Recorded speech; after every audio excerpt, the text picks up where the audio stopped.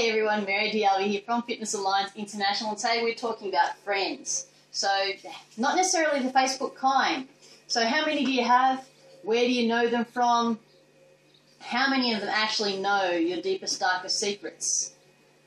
Today I'm going to take you through a small activity that I actually did in primary school where we actually chose safe people. So back when we were 6, 7 years old, we were asked to do this activity and list a number of people who we felt safe with. So today it's going to be something similar, but these are your emergency contacts. So the people you would call in an emergency, people you would share your good times with, people you would share your bad times with, or people you just want to go have some fun with.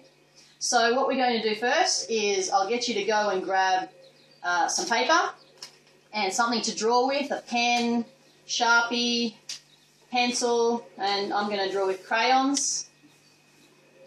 So I'll get the camera person to scooch over here. So what we're going to do is we're going to draw around one of our hands to start with.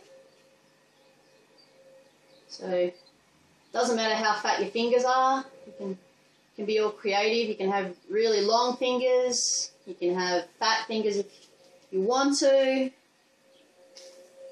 Okay, that's one hand. Okay, so from here, what we're going to do, we're going to think about the people we know. So people we know from Facebook, from school, or from work, people who you just call in an emergency.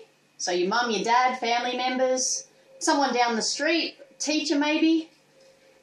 So what I'm going to do is I'm going to label my fingers. So my first friend is going to be Chandler. He's just really cool to hang out with. He'll give me a call when he's lonely, and I'll give him a call when I'm lonely. Then I've got another friend, Thomas. He just gives really good hugs, so when I'm upset, I'll give him a call, and he'll pop over and give me a hug. Then there's Marissa. Marissa is a lot of fun. And my hand looks like Christmas because it's all red and green. So we have fun at Christmas time, so at Christmas time I think of Marissa. Okay, and then there's my girlfriend Wendy.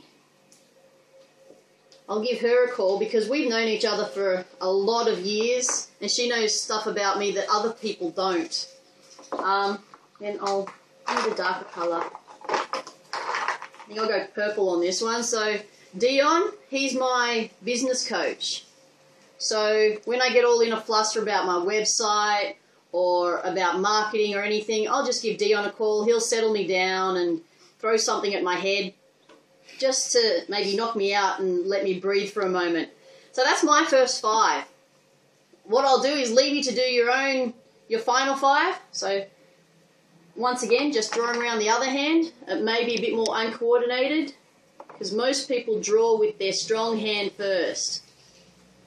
So I won't label this one, but I'll leave you to label yours. And there's concentration galore.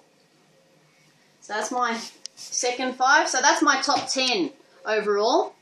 And what we're going to do, we're going to leave these hands by the phone. You can shrink them down if you want to. These are your Ghostbuster hands because it's who you're going to call.